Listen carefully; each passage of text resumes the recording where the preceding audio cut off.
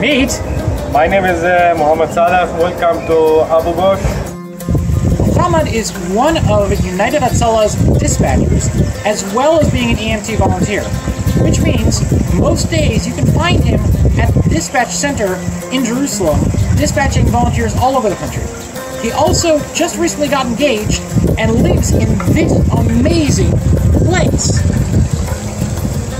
One of the amazing things about Mohammed is that not only is he a religious Muslim who's currently fasting as part of Ramadan, but he also knows all of the Jewish laws pertaining to the Sabbath and the holidays because he needs to know them as a dispatcher.